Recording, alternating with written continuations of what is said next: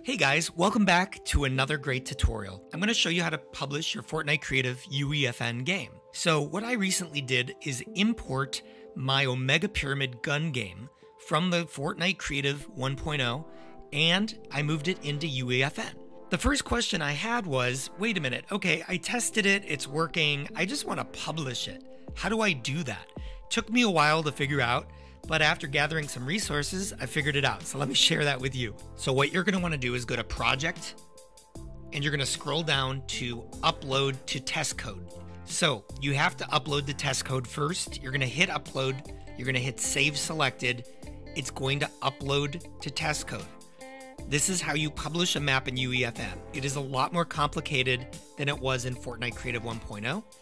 Now we're going to wait for this to complete. Once it's completed, it creates a private code for us. We're going to go ahead and hit Done. Because I had that checkbox marked, it is bringing up the fact that I do have the code right here ready to go and I can publish this code. However, if you hover over this, it's going to say, hey, you actually can't publish this code.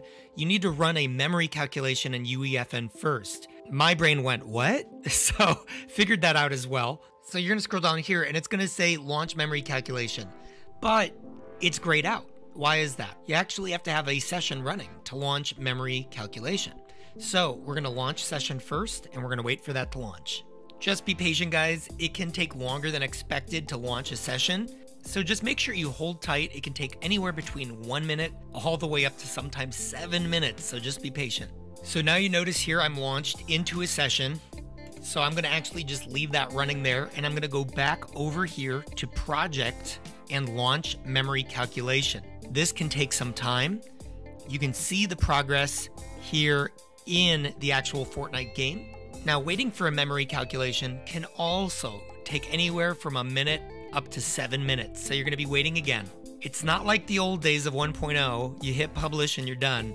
You have to do a lot of waiting and calculating and getting everything prepped. Then you'll see at the very end here, I get a memory calculation result. I am under the 100K limit, which is great. So I'm going to hit continue. If I head over to my islands, I have way too many Omega Pyramids. You'll see down here at the bottom. So now when you click on your island, it will show up here and you should see something under private versions.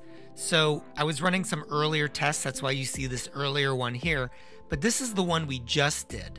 So when we're ready, we'll go ahead and just hit the publish button at that point. We'll update anything we need to and then hit submit for publishing. Because the title has to be all in one name like this, you're just going to want to make sure you space it out when you go ahead and launch your title and then hit submit for publishing.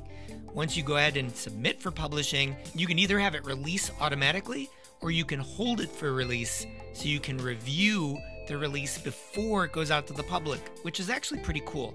In this case, I'm going to go ahead and hold it for release only because I don't want this to be my final release. When you're done, you're going to get this awesome public release submitted for publishing. And guys, that is it. That is how you publish in UEFN. If you have any questions, let me know below. Also, if you think I'm doing a good job, hit the like button and subscribe. Until next time, talk soon.